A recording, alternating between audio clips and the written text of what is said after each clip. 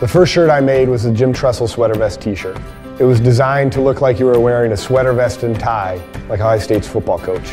It was the OSU version of the tuxedo t-shirt.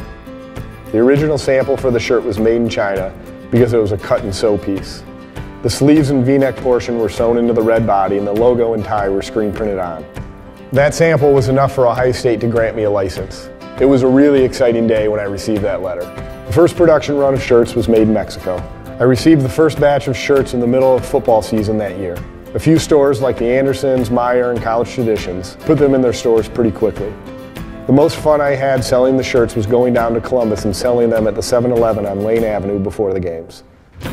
While we don't make the Ohio State sweater vest t-shirt anymore and no longer have a license with the university, it sure was a fun way to get started.